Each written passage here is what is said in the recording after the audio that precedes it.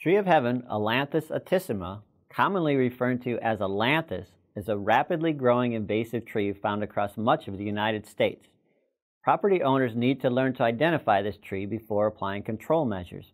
It is imperative that the tree be accurately identified since there are several native lookalikes it can be confused with.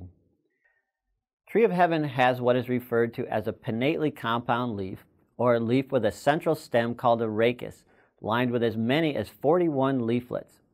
Common native trees that have a similar pinnately compound leaf structure include sumac, walnut, hickory, ash, locust, and box elder.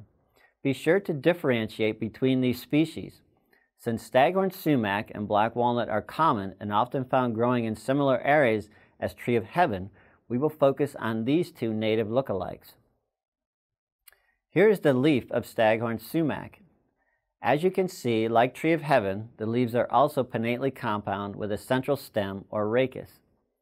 However, Staghorn sumac leaves are shorter than Tree of Heaven, ranging from 16 to 24 inches long and having anywhere from 9 to 31 leaflets. This close-up shows the margins or edges of Staghorn sumac leaflets. As you can see, they are not smooth like Tree of Heaven, but have teeth or serrations along the edge. Here's a side-by-side comparison of the leaflets. Tree of Heaven is on the left and Staghorn sumac is on the right. Note the smooth margin and presence of one or two glandular teeth at the base of the leaflets on Tree of Heaven. The fruit of Staghorn sumac is a red fuzzy drupe, a fleshy fruit with thin skin and central stone containing the seed. It is found in persistent upright clusters. Staghorn sumac has stout brown twigs covered with fuzz like deer antlers and velvet, thus its name, Staghorn sumac. The bark of Staghorn sumac remains fuzzy for several years, ultimately turning gray-brown and smooth. What distinguishes it from Tree of Heaven bark are the numerous horizontal marks called lenticels, as shown in this photo. Lenticels are raised pores on the stem that allow for gas exchange. Like Tree of Heaven, Staghorn sumac grows in dense colonies or clones and is dioecious, meaning there are separate male and female trees. Shown here is a colony of female trees as indicated by the numerous red fruit clusters. These help to identify Staghorn sumac from a distance.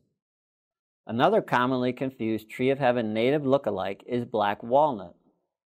The leaves of black walnut on the left are also pinnately compound like Tree of Heaven, but shorter, ranging from 12 to 24 inches long and having anywhere from 13 to 23 leaflets. And once again, unlike Tree of Heaven, the edges or margins of the leaflets are toothed or serrated.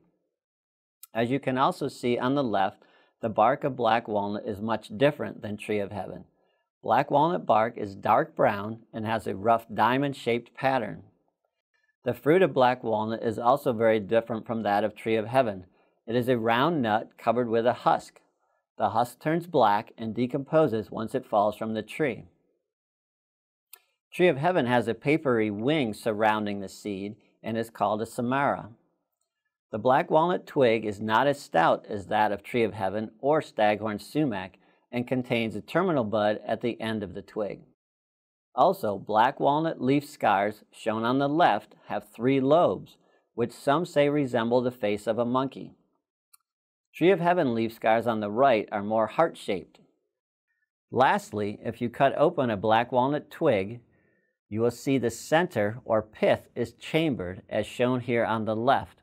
This is very different than the pith inside twigs of both Tree of Heaven and Staghorn sumac, which are brown and spongy as seen on the right.